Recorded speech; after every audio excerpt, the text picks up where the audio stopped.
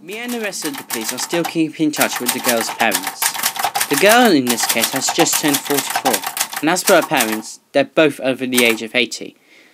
However, even though the younger girl has forgotten her traumatization, her parents on the other hand are worried that it might come back after the newspaper says that they're relaunching Candy's restaurant, and the owner says, and I quote, "I can assure you all, nothing bad shall ever go wrong ever again.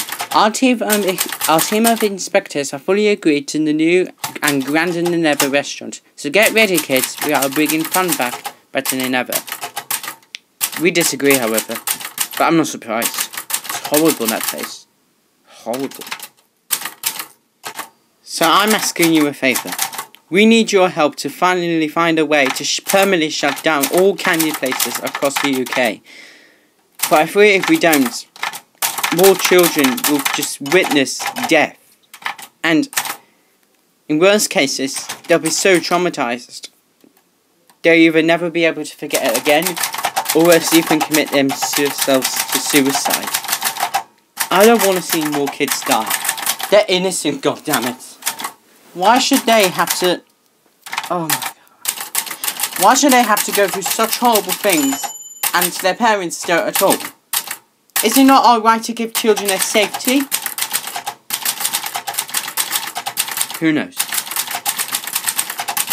I hope you get this letter. Your police officer and friend, David Jones II.